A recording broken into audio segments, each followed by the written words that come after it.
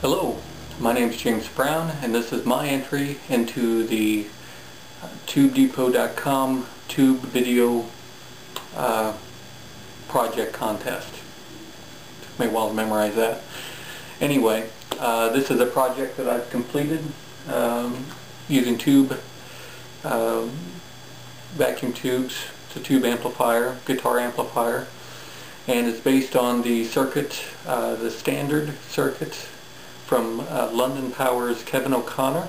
Wrote a series of books called The Ultimate Tone. This is from volume 5, and it has a lot of unique features. This, by the way, is my first build. I really have no technical training at all, no training at all, I should say, in electronics, but I really badly wanted to have a nice guitar tube amplifier, and so I went and built this one. I do not recommend it for a first project though. Very difficult. Took me almost a year to finish. Anyway, I'll show you a little bit about the features.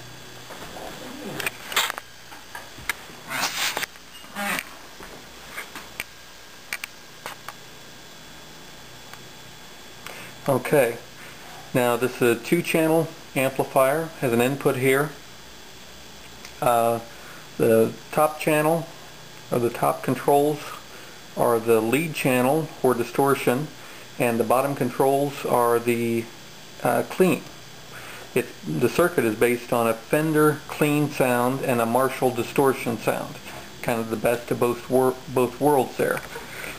They have independent volume controls and independent reverb controls. I use the Accutronics long delay. I don't know, I think it was a 3-spring or a 6-spring or whatever they come with. And it has, this amplifier also has LEDs, of course, to tell you what channel you're using. Also a master control, or a master volume. A body control, which controls the presence. It can make it sound more like a single-ended amp or full-bore push-pull style. Limit control is a type of a volume control, and it also affects the sound. The sag control is a control that allows the amplifier to have like a tube rectifier sound. It actually has a solid state rectifier in it. But this will simulate tube rectifier very well, or an undersized power supply for a tube amp that's cranked really hard. Also, something that's unique to this circuit, or not this circuit, but London Power circuits, Kevin O'Connor circuits, is the power scaling. It allows a person to get down into the milliwatts on the output power and yet still sound like a cranked amp, have really good tone. The amplifier has 10 vacuum tubes in it. It has 5 12AX7 and one 12AT7 for the reverb, and 4 output power tubes. Now I'm going to turn it around and we'll get to look at the back, which is actually also full of goodies. Okay, now we have of course the power input has a fuse in it, on-off switch. The amplifier has individual bias controls for each tube, and it also has bias tip pin meter jacks, so that you can set the bias very easily without having to do anything funky. Another nice thing is that each tube has a triode pentode mode. You can switch in between a triode and pentode for each individual tube. Also, each set of tubes of the push-pull pair have bias control. You can go from a fixed bias to a cathode bias, and gives you a more round sound, of course. Also drops the power output coupled with the triode, you could get the power down a lot less. I currently have a pair of the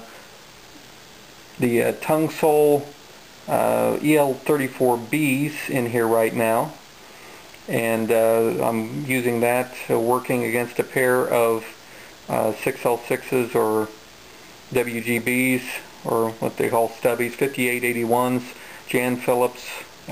They were new old stock when I bought them a few years ago. Anyway, a few other things. Of course, it has the 8 ohm, 4 ohm switch for the speaker. I have a EV Force 15-inch speaker in the cabinet that I'm using currently. It also has a ground lift, a foot switch to be able to switch in between the channels, the clean and the distortion. Also a line out, which enables you to plug into another amplifier, possibly even into something to record with too. It has a 2 buffered FX send and return loop, which is really nice. Be able to put something in there and have your effects and have them sound good without interfering with the signal chain and sucking tone. The cabinet's made out of 3/4 inch plywood, birch plywood, stained mahogany color. The transformers are Hammond transformers. I can't tell you what they are right off the top of my head, but it's approximately a 50 to 60 watt amp. Gets plenty loud. And of course, you want to know how it sounds, right? Yes. Well, unfortunately, I just took my guitar to have it professionally set up, but I do have my bass, and so what I'll do is I'll show you that it actually does work like it's supposed to, and give you a little demonstration. Now, what I'd like you to do is please keep in mind that I'm not a guitar player. I'm not a bass player. You could tell that if you heard me play guitar. I'm going to prove it on bass. But anyway, this is through the clean channel on the amp.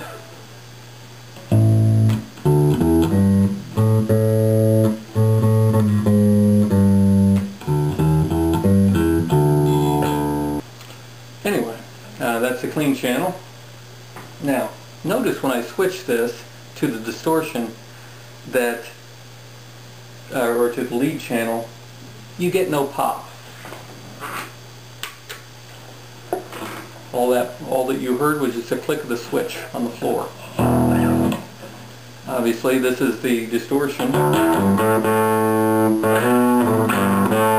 high gain channel.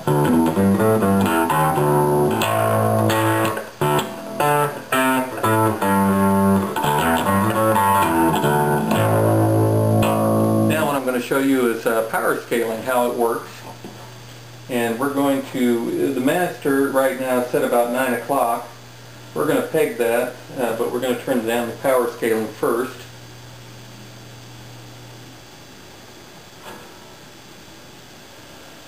And we're going to turn it over to the clean channel just so you get an idea.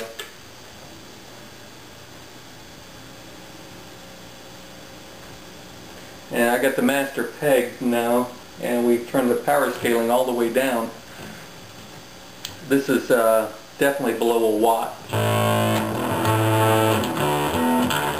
Now, as you can tell, when I'm talking,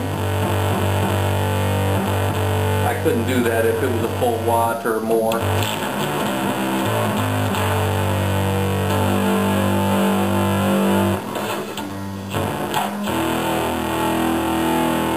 But it still sounds good.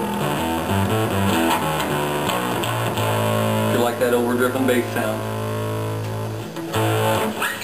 Anyway,